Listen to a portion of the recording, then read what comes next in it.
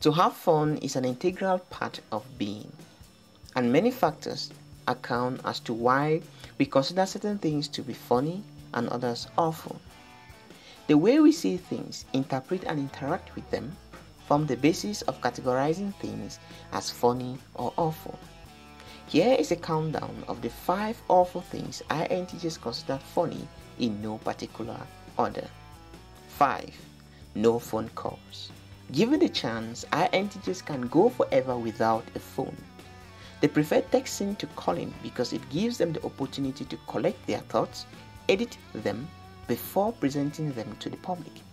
Staying away from making calls or receiving calls keeps INTJs away from the hot seat and justifies their preference for texting apps like email, Twitter, and WhatsApp to Instagram and Facebook.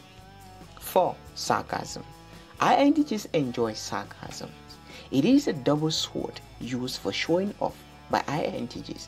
They use sarcasm to subtly express how they feel or to cleverly insult the stability of others. Although sarcasm is the weakest form of humor, people do appreciate and enjoy witty sarcasms. 3. Arguments. INTJs learn by arguing because it is mentally stimulating. They see arguments as a mental arena for ideas sharing, concept formulation, and decision making. While others may be intimidated by the INTJ's ability to sustain an argument by maintaining their comportment and keeping their emotions in check, the majority hates this mental process of exchange. 2. Distancing. Before the coming of COVID-19 and social distancing, INTJs have been practicing social distancing from time immemorial. Distancing takes away the pressure from prying eyes and whistleblowers. 1. No visitors. INTJs love to be left alone and will do whatever it takes to keep away from visitors.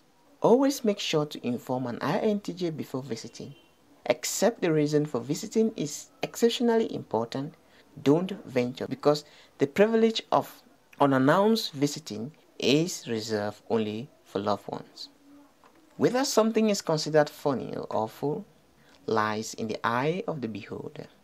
But one thing is certain, everybody is entitled to an opinion, and that opinion deserves respect from everybody.